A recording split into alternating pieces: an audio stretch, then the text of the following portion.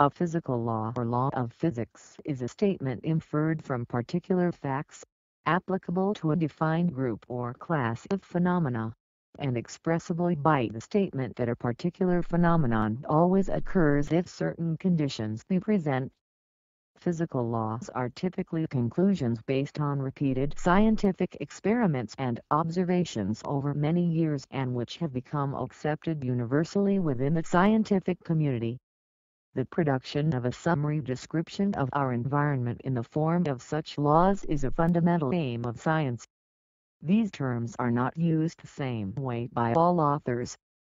The distinction between natural law in the political legal sense and law of nature or physical law in the scientific sense is a modern one, both concepts being equally derived from physis, the Greek word translated into Latin as natura for nature.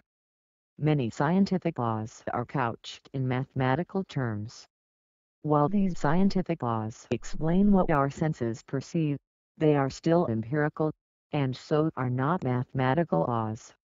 Mathematical laws can be proved purely by mathematics and not by scientific experiment.